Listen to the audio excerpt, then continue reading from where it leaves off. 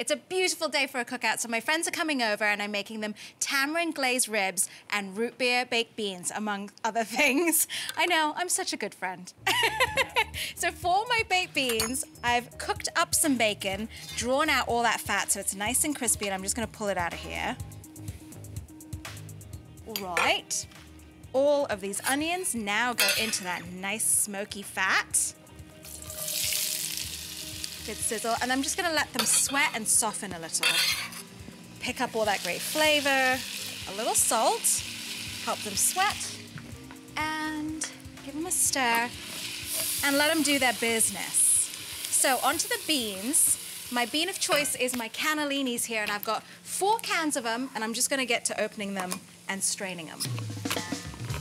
So about a couple tablespoons or so of tomato paste, and then some ginger garlic paste, a couple tablespoons of that, and then a little grainy mustard.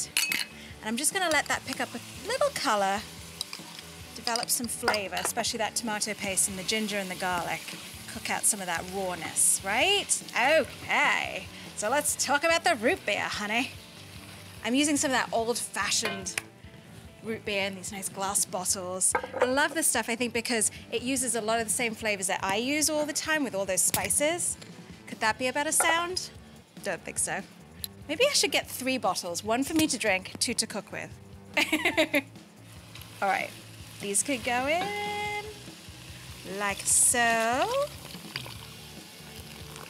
And they'll pick up all those great brown bits that are stuck to the bottom of the pot too.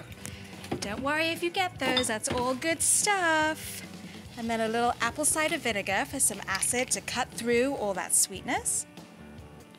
Some molasses for a little extra sweetness, but this has that great depth and belly, doesn't it? There you go. And then a few spices, just a couple. I'm gonna use some red chili flake for some heat. Just a touch, just a touch. And then some garam masala, that Indian spice blend that has lots of cinnamon and cloves in it. And that will pick out some of the flavors in the root beer. So it's all copacetic. You know what I'm saying? Okay. Bacon goes in, and then the beans go in. And then I'm gonna throw this into a 400-degree oven for about 30 minutes until it all thickens. Ooh.